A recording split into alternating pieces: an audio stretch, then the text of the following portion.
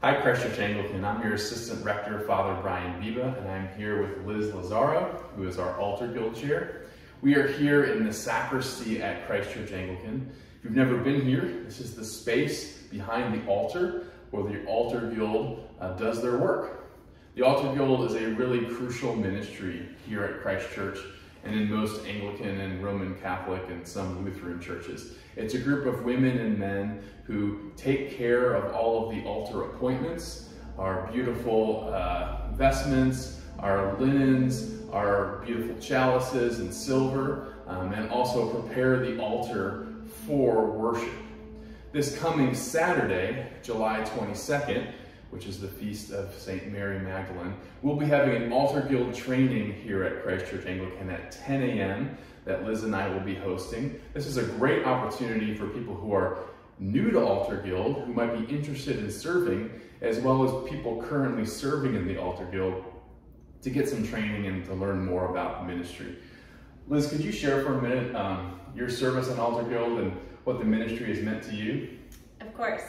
The Altar Guild is, the way I describe it best, is a quiet service at the Lord's table. Our role is really to make sure that everything is set for the Eucharist and everything is set at the altar as our clergy need, and to help make sure that that's a smooth experience for everyone in the congregation. It's a very meaningful and worshipful time where we are setting and preparing that altar. We're handling those blessed elements and making sure that things are cared for both before and after the service.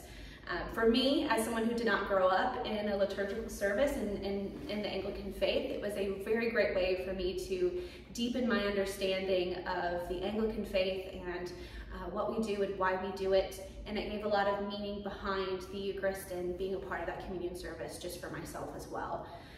We are very intentional to make sure that each person who joins the Altar Guild has all the training and support that they need. You can come with zero experience, you can come with all of the experience, and we'll work with you to make sure that you are well prepared and ready and confident to serve on the Altar Guild. So I encourage you, if you have an interest, even if you have no idea, but you just have an inkling that it might be a good way to deepen your faith, to join us on Saturday. If you're unable to join us on Saturday, you're welcome to reach out directly to me, and I'd be happy to talk more with you individually.